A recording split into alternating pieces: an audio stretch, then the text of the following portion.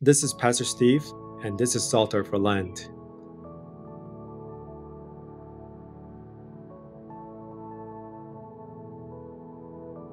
Throughout history, church finds Psalm as a source of renewal and revival.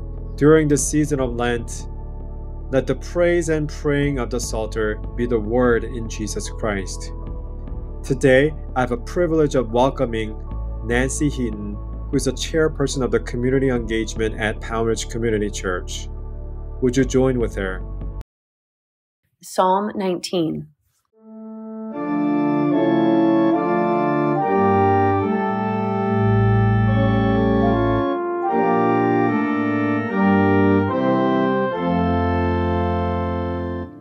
The heavens are telling the glory of God, and the firmament proclaims God's handiwork. Day to day pours forth speech, and night to night declares knowledge.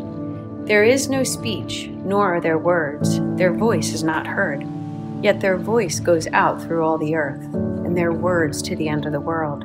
In them God has set a tent for the sun, which comes forth like a bridegroom leaving his chamber, and runs its course with joy like a strong man. Its rising is from the end of the heavens, and its circuit to the end of them, and there is nothing hidden from its heat.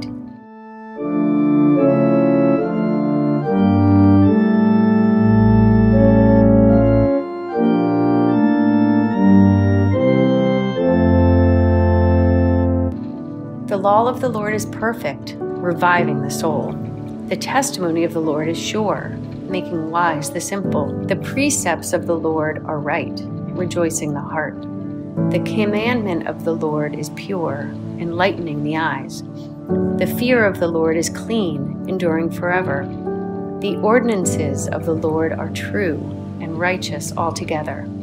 More to be desired are they than gold, even much fine gold, sweeter also than honey and drippings of the honeycomb.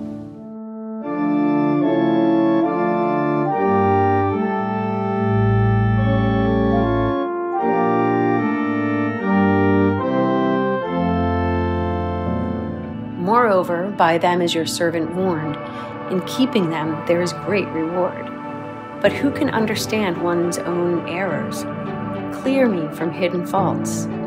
Also keep your servant from the insolent. Let them not have dominion over me. Then I shall be blameless and innocent of great transgression. Let the words of my mouth and the meditation of my heart be acceptable in your sight, O Lord, my rock and my redeemer.